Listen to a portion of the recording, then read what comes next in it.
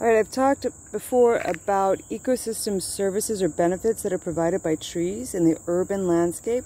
So I'm at a greenway here, and this sapling, or is not a sapling anymore, is it? No, it's a young tree. It's providing some services in terms of carbon capture into the woody tissues, although it is a sickly tree. It is not being managed for high health, and that makes its ability to capture carbon compromised. The canopy looks pretty good. So as an air filter, it's doing really well.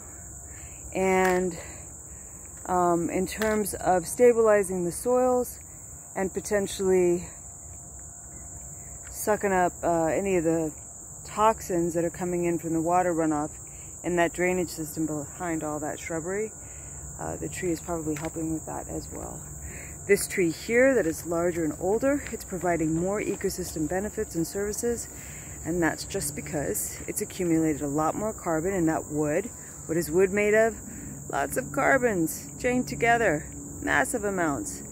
And the canopy is pretty healthy.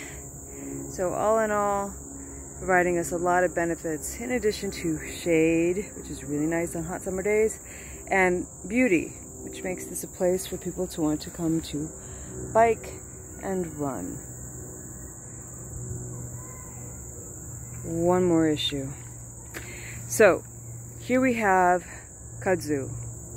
Because of the way we finance the management of our greenways and parks sometimes in our municipalities, we have little time and resources to make sure that our trees are maximally producing benefits for us instead of slowly dying, costing the city more money to replace, to take down and replace. And we need to also allocate those resources to Parks and Rec.